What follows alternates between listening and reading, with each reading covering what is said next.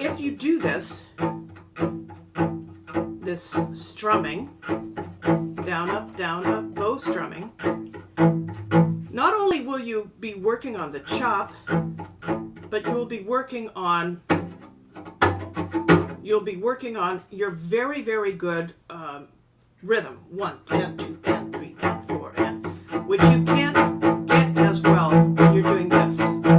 This can go terribly wrong, especially with string players, because we can